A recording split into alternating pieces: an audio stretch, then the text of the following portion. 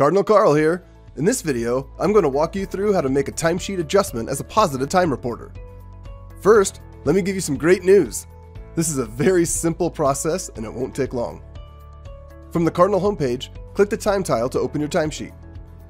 Once your timesheet displays, first verify that the correct dates display for the time you need to adjust. Remember, you can always use the fields within the Select Another Timesheet section to navigate to the applicable dates if you need to.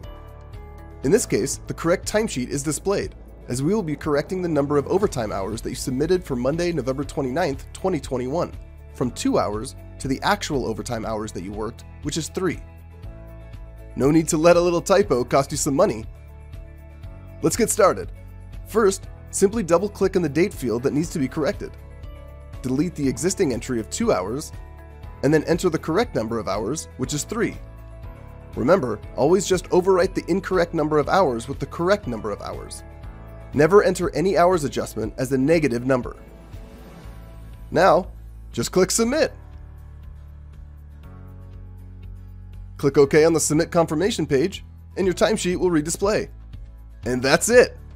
You have entered a timesheet adjustment and submitted the correct timesheet. This one was short and sweet, but that's my time. Until we meet again.